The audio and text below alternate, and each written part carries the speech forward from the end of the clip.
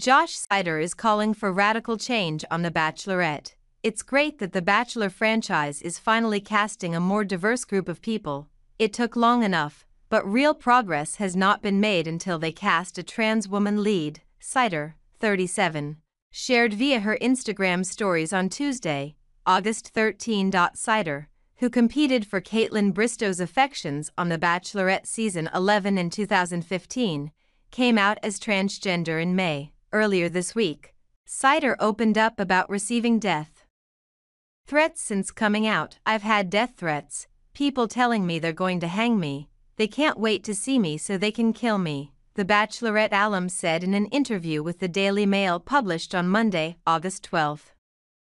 "These are all messages I have in my direct message inbox. I feel like everyone always has an opinion. Usually, it's bad. Usually, the people voicing the opinion have a horrible opinion," Seiter added, explaining that she is used to dealing with negative comments online.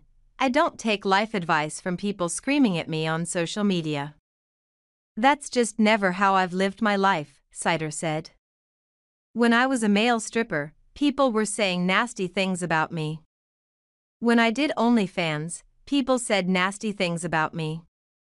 Seiter said what has surprised her most since coming out is the lack of support she feels she's received from the LGBTQIA+ community.